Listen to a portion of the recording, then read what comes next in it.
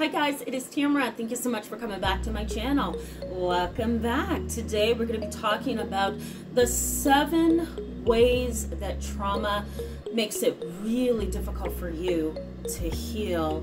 Now, this is a subject that a lot of my clients and people who consult with me want to learn a little bit more about, and part of that is because there isn't a lot of videos on YouTube that really focuses on healing trauma. It's usually, you know, how do I understand trauma? How do I define trauma? How do I, kind of live with trauma?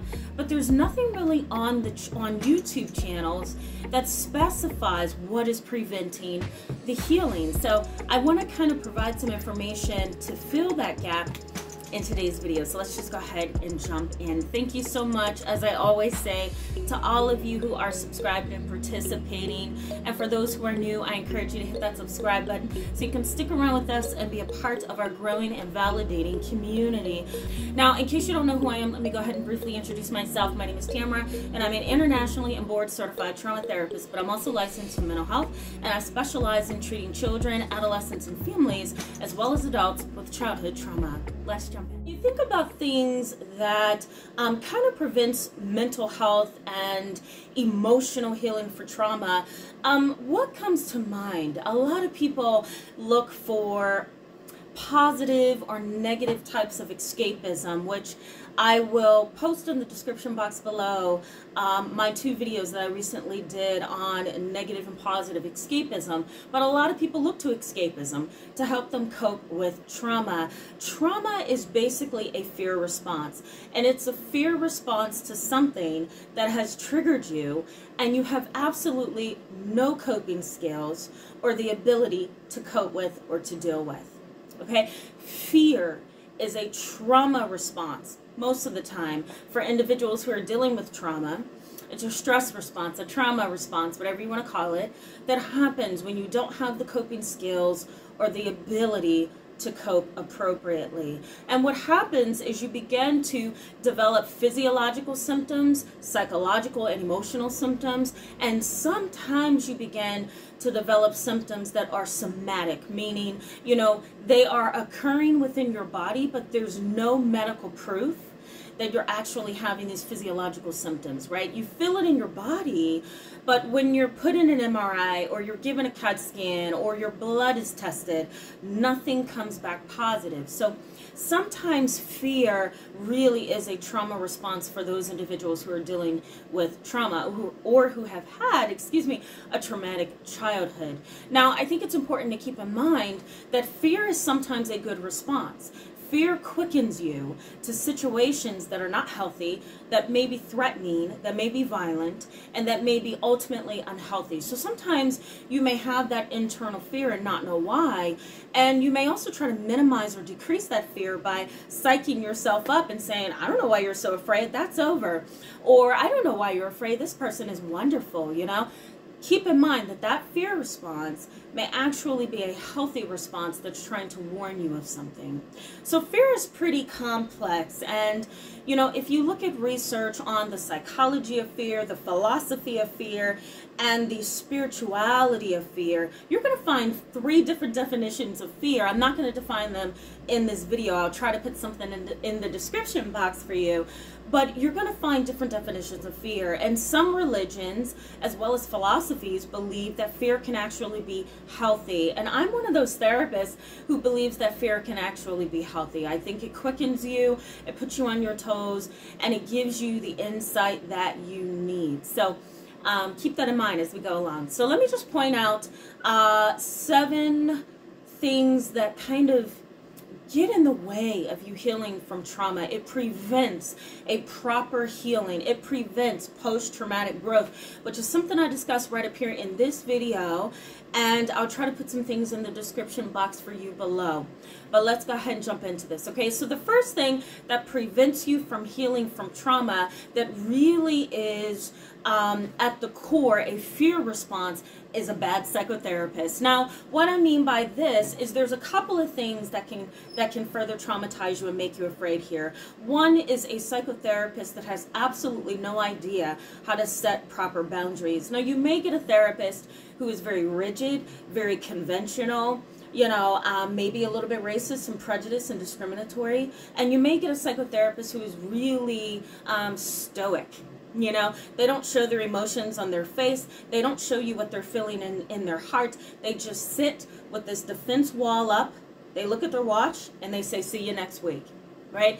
That kind of psychotherapist has its place, I think, with certain populations and people and cultures and races, but it's not appropriate and healthy for all other races and cultures, or age groups even, or populations, right? So, a bad psychotherapist can really keep that rigid, conventional, defensive wall up and prevents you from really connecting on a heart-to-heart level. Now, we can also swing to the opposite side and say that there are those psychotherapists who are too much like a best friend, too much like an aunt, a sister, a mother, like an individual who is unhealthy. You don't want that kind of therapist, because you're not going to get what you need from them, okay? The next is something known as iatrogenic neurosis. And basically the idea behind that is that, you go to a psychotherapist who actually makes your problem worse. They don't know how to heal you. They can't heal you. And whatever they've been utilizing with you is making it worse. There's actually a movie that I will post in the description box below, and it's about a doctor who wasn't very healthy psychologically. He might even be characterized as a sociopath, and he made his patients more sick. And it was like this cycle in his life. So there are some doctors and psychotherapists who can unintentionally make you worse, and some doctors and therapists who can intentionally make you worse. Unfortunately, not everybody in the field has a good heart and a good mind, So that's something to keep in mind. Another thing is transference and countertransference. I talk about that right up here in this video if you want to see a little bit more information on that. But when you're dealing with transference, and here's the definition of that, you really have to have a psychotherapist that gets what's going on, that has proper boundaries and knows how to be fluid. They know how to change with your needs. They know how to change, with the times, or with the progression of your treatment, or even the regression of your treatment. So you have to have a therapist that's pretty fluid and experienced. The next thing is misdiagnosis. You can get a psychotherapist who misdiagnoses you, and that can lead to a series of challenges and difficulties in your life. So a bad therapist, that's number one. All right, guys, so let's go to the next one, okay? So the next thing that kind of interferes with your motivation to go far and beyond your fear would be negative escapism. Go ahead and check this video out right up here. I talked a lot about the negative aspects of escapism and some things that you are likely to engage in just to numb the pain and help yourself move from one place to the next. Well, negative escapism is basically a way to minimize, displace, compensate for, minimize, internalize. I probably already said minimize. All of those emotions and thoughts that come along with the trauma. So you're most likely going to engage in things that are not healthy for you. Sex, drugs, overeating, undereating, which then in turn creates an eating disorder. You get to lose weight, so it's kind of reinforcing of the eating disorder. Negative forms of escapism could be something like overspending, shopping too much, codependency. Like there's a variety of ways that you can engage in negative escapism. So you will see in that video, I break it down and I explain as I go along why it's a negative form of escapism, okay? So negative escapism. Now there are different categories I like to put under number 2 when I discuss this topic with clients. And under negative escapism would be sublimation. That's basically when you take, it's a Freudian concept. Okay, here's a definition of sublimation. But it's basically when you take an unacceptable impulse and you redirect that energy into something that is acceptable. So instead of domestic violence, or instead of taking out your anger on your wife or your husband, you go to the boxing ring and you just let off all kind of steam. Another form of sublimation may be, you have low self-esteem and you have all these internal feelings of resentment that you haven't been able to work through, you haven't been able to fully understand. So what do? You try to go into modeling, and you may even go a step further and get into prostitution. It's a little bit more acceptable than something else, or you may go into modeling because that's a little bit more acceptable than prostitution. So you take that socially inappropriate or looked down upon emotion or behavior, and you take and redirect it into something that's a little bit more socially acceptable. Okay, so that's something likely to happen in this category. Another thing is denial. We know what that is. Fantasy, imaginary friends, wishes that never come true, but you're going to keep wishing and hoping. Fantasy could really go so deep as to cause another identity within yourself.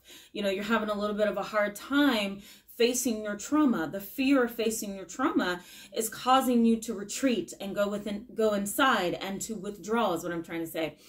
And as a result, you engage in this negative escapism, because you don't really want to face the trauma. The fear has you run in the opposite direction. So what do? You create this elaborate fantasy about your life and your world, and you may even get so sucked into that fantasy and that lie that you begin to engage in what I talk about up here in this pretty, frequently watched video, pathological lying. You may begin to lie because you're beginning to believe your own lies. And so that's an issue. So you may do that. Now, another less common way that you may engage in escapism would be by utilizing alters. Okay, so, an alter ego Olivia, or an alter ego Raymond.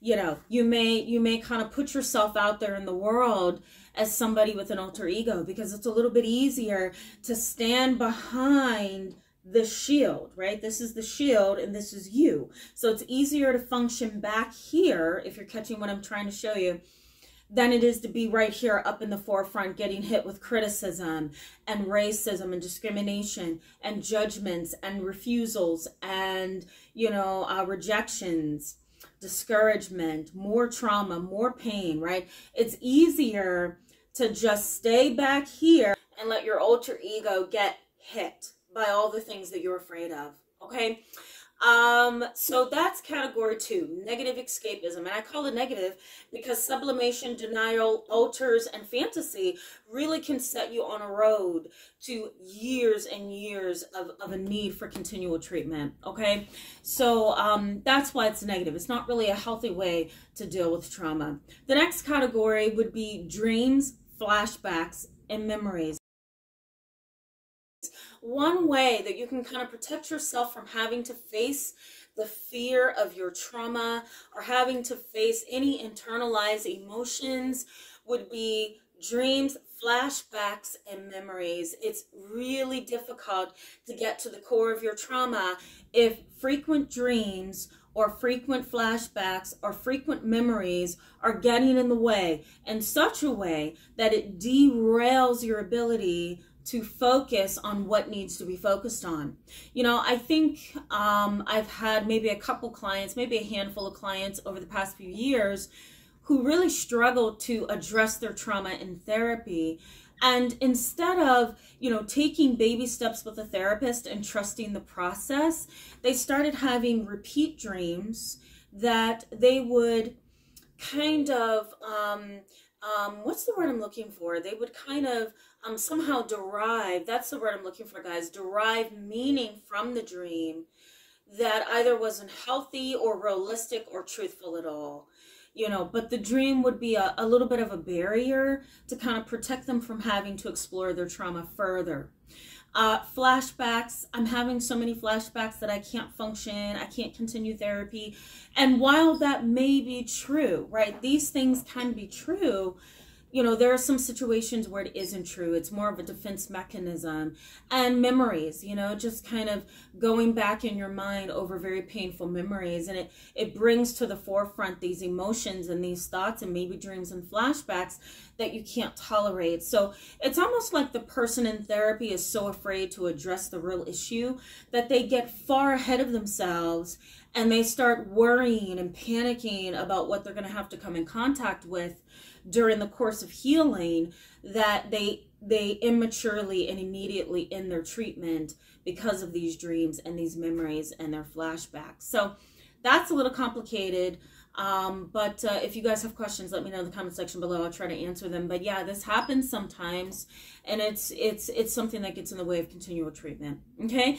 The next thing, guys, would be self-diagnosis and provider shopping. Now, provider shopping is basically the idea that I'm going to hop around until I find the provider that's going to give me the diagnosis that I think I deserve. There are some clients like this, some patients like this. They will continue to hop around until they get the answer they think that they need. They have self-diagnosed, which is difficult because, you know, that level of education that a provider may have on a variety of diseases and disorders and mental illnesses, it far exceeds what a patient or a client can find online. You know, Google is correct sometimes, but Google is also limited because it doesn't have the medical and psychotherapeutic tools that providers get in graduate school and college and residency. And so that makes the patient or the client a little limited in how they self-diagnose. But some people think they can just Google something, go to WebMD or mentalhealth.net or psychcentral.com or,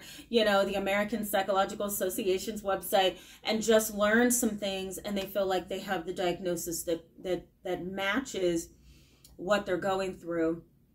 And I can talk about self-diagnosis, guys. If you want to see a video on that, let me know. I can also put that together for the next round of videos.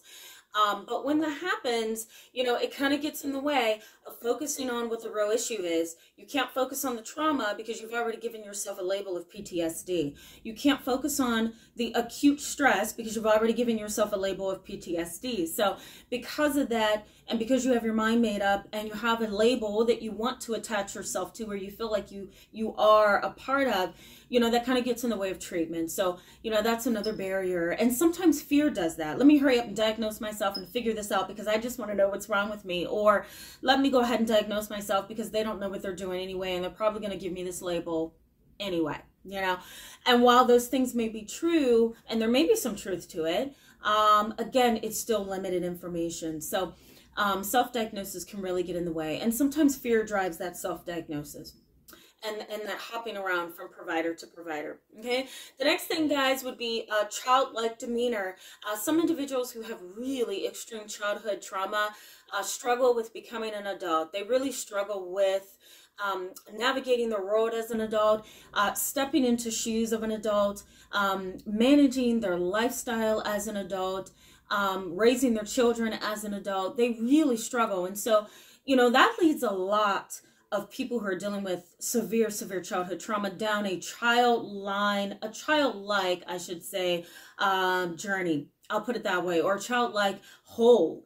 And it's a rabbit hole, and it continues and it continues. And unfortunately, these individuals can't get to the actual trauma because there's a lot of childlike fears. There's a lot of childlike insecurities. There's a lot of childlike barriers and defenses that really gets in the way. And sometimes these individuals are made rather sick by their trauma to a point of needing to be hospitalized until they are stable. They may go under a desk and hide. They may hold a teddy bear and rock back and forth, right? They may cry and scream on the floor like an infant. They may scream, I want mommy, I want daddy. I had a client who was about 45 years of age years ago when I worked in a psychiatric hospital during my training, my internship and practicum. And I was new to the field. I had no idea what I was getting myself into. I was really a baby.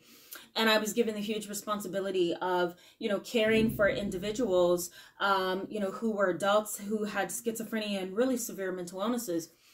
And there was a woman who was, I think I said, what, 45, and she went under my desk and she rocked back and forth with a teddy bear in her arms, and she screamed at the top of her lungs, I want my mommy. And it's like her trauma took her mind all the way back to when her dad was beating her mom and she was rocking back and forth with her teddy bear in her bed screaming, "Make it stop." And so that trauma for her stayed with her for years, and she maintained, for lack of a better word, she maintained a childlike demeanor. And that really got in the way of trauma treatment. She couldn't navigate that, and she couldn't get past that. And so, we had to stop treatment. And unfortunately, hospitals, when they can't hold you anymore, they let you go. And so she got passed on to another therapist. So, it's really tough when individuals are struggling with deep-seated childhood trauma, because those kind of things can happen. A next category would be sarcasm and displacement. Displacement is, taking your true internalized emotions and displacing it onto something else or somebody else. You can't deal with the emotion, so you take and ball up your emotions and internalize and push down your emotions until you can get to a place where you can displace it onto maybe your boss or your neighbor or your children or something. Sarcasm is another tool that I think people with trauma sometimes use to deal with fear and insecurity. Be sarcastic about being abused. Be sarcastic about being beat to death. Be sarcastic about the wreck that happened 4 times because your dad was an alcoholic. Sometimes it's easier for people with childhood trauma to be sarcastic and to displace than it is to just be serious and say, "I'm broken, I'm hurting." Another thing would be dissociative disorders, and I have a couple of videos. Here's a video right up here in the cards that I did about dissociative disorders, and if you search through my channel, you'll find more videos. Some of them are really controversial because I touch on topics that a lot of people don't like, and sometimes I throw around the word multiple personality disorder just for the sake of talking about the history of the disorder. But you can go back to those videos and learn a little bit more. I'm going to talk a little bit more about dissociative disorder, so let me know in the comment section below if you want to hear more about that. That might be the next video, actually, just to kind of give you some knowledge about that as well. But I think fear drives dissociative disorders as well. If you're severely traumatized or you've had a severe childhood trauma, dissociative disorders, they're likely to happen to you, and fear is going to drive them. And usually, people who have things like dissociative amnesia, where they lose touch of where they're at, who they are, and who everybody is around them, they're usually triggered by the fear response, the fight or flight system. So when I talk about dissociative disorders in more depth, I'll go ahead and talk about that fear response as well. Thank you so much for being with me today, guys, in this video. I encourage you to give it a thumbs up if it was helpful, and go ahead and hit that subscribe button so you can stick around with us. And I will continue to talk about these things, guys. And as we move along, I'm going to ask you to continue to vote. I think you guys like to vote because you get exactly what it is that you want. And I'm not just putting videos out there for the sake of it. I will continue to just put videos on my channel, but I'll also try to get your input as well through those voting polls. So thank you so much for voting on those. And I'll see you in the next video. Bye.